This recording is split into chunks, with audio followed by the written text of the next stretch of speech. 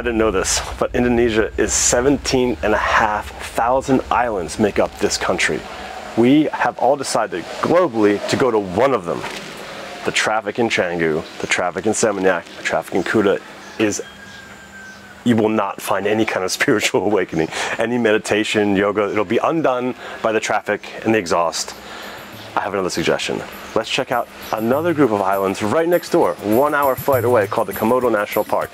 Live aboard dive boat, you can snorkel, you can scuba dive, you can free dive, you can do whatever you want, but it takes you out of that traffic, out of that city vibe. It's quiet, it's peaceful, you're on a boat, everything is taken care of for you. It's super inexpensive, I promise. I think we spend $1,000 a week, like that, for room and accommodation. Massive. So you've heard of Komodo, you've heard of the dragons, which are amazing, and you will see the dragons punch what's under the water. It's next level. It's so incredible. It's vibrant. It's like the jungle, but underwater. Everything's competing for space. There's no dead coral. There's massive fish, massive coral reef. I've done it twice, if that says anything.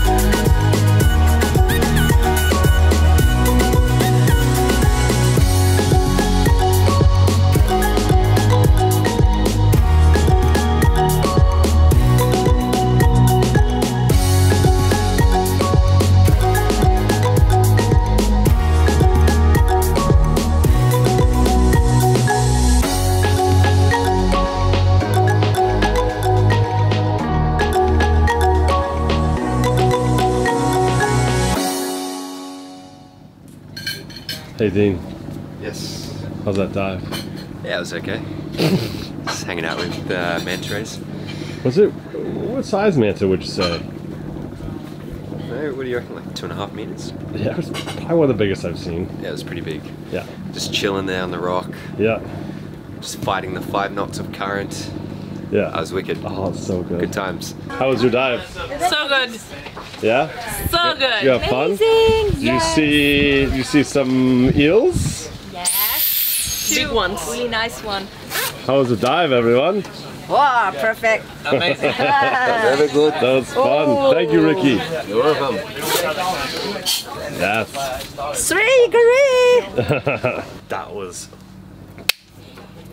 I'm ready for like a boring dive. Like every time there's like I'm like, it's gonna be boring. So we basically dropped down, went about 100 meters and just plopped down to a manta QP roll right now of a manta just parked right in front of us. We were less than a meter away. At certain times it kind of ebbed and flowed with the current.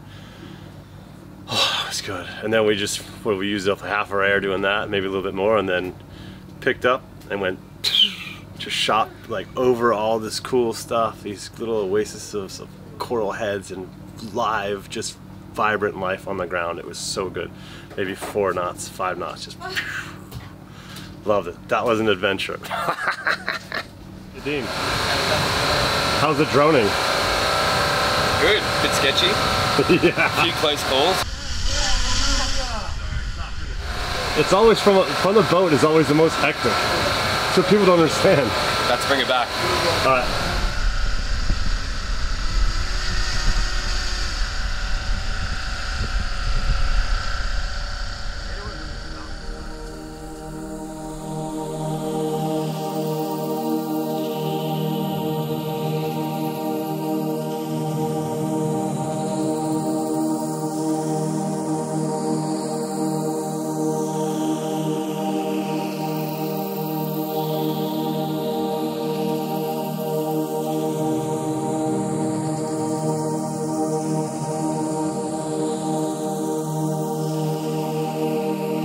I don't know how we're gonna top that tomorrow.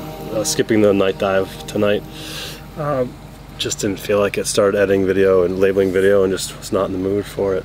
But can't recommend this trip enough. It's the second time I've done it. It's absolutely worth it. The life down there is vibrant. It's just, there's life everywhere. It's not, there's no dead spots. And once you get a bit deeper, you can't see the color as much. But when we're about anything about 15 meters to 10 meters and above, when the sun hits it, it's like a fantasy. It's so good. It's so good.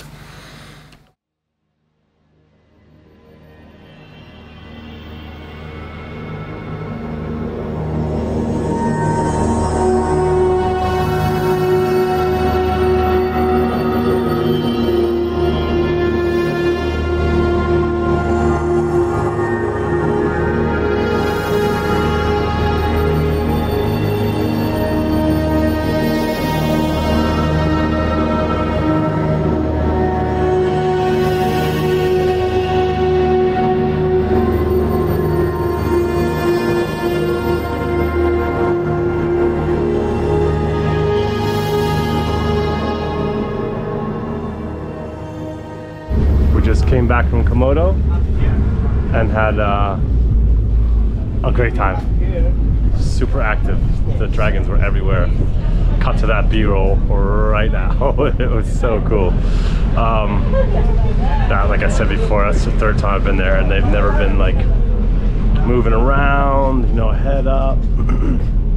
It was really cool. And the guides we had too were quite ballsy. They were letting us do stuff that I don't think any other guys would let us, because like, I haven't Googled this, but I don't think a bite is still survivable. So it's bacteria, not venom. But I have to Google it, but I think in 2015 a tourist died because he went without a guide. But maybe that's wives' tale. But it is quite nuts that just their mouth bacteria, with modern science, kills a human. It's quite interesting, quite cool. We got so lucky. I was not skeptical, but like, I've already done them. They just fucking sit there. And this time they didn't just fucking sit there. They fucking moved around. Yeah, it's really fun. Really fun. Kind of a hard ethical question when you visit places like this, to spend money there or not. It's just hard. You know, I don't really know what to do. Clearly the locals want to sell us stuff, and I want to support them in any way. I just don't know if that's the right way. I don't know. Don't know. But we are in a beautiful part of the world. Very, very nice here. It's just incredible. Love it.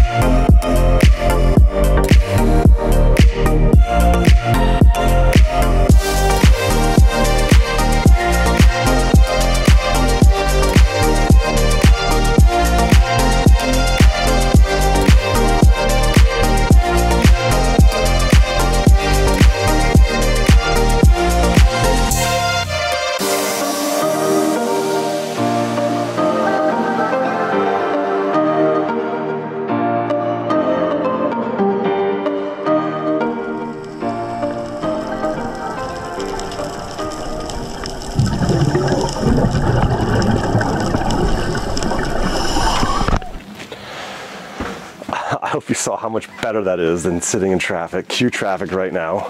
Seminyak, Kuta, Canggu, promise you, there are so many more islands and so many more cool things to do in Indonesia. Just think outside the box, don't follow the herd, because I promise you, the herd is already there and you won't have room for accommodation, driving, anything. You'll just be kind of like, why did I come here?